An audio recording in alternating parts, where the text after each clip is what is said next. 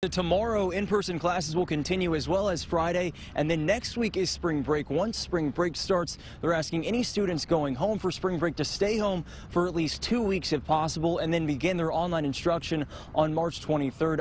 Other major schools like the University of Tampa are also following suit. Coronavirus concerns now a major interruption for Florida universities. Today, we're directed by the Florida Board of Governors to begin transitioning all of our classes to remote instruction. The decision affects all 12 state universities, including the Florida Polytechnic and USF, as well as UF. This is a good decision, so we can just stay home, study as well as so we don't fall off the classes. University leaders held a news conference Wednesday afternoon, just moments after the University System's Board of Governors decided to move instruction online.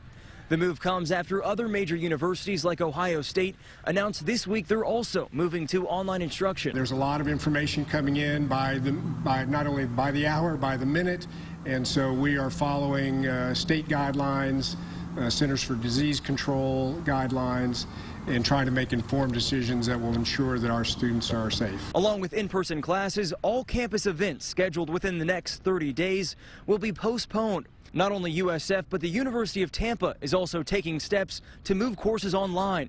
In a statement, a UT spokesperson says in part, quote, "Though we recognize that UT's rich educational environment is one of its greatest assets, we also consider the campus community's health and safety as a top priority." Going on to say, this is an extraordinary situation, and we have decided to move from face-to-face instruction to online delivery.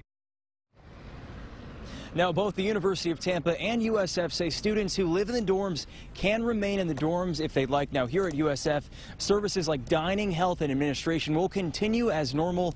Now, as of right now, there's no cases of coronavirus reported here at USF, but there is a group of about a dozen students and faculty who return from countries the CDC considers high risk. The school says they're closely monitoring them, but so far, none of them are showing any symptoms of the coronavirus.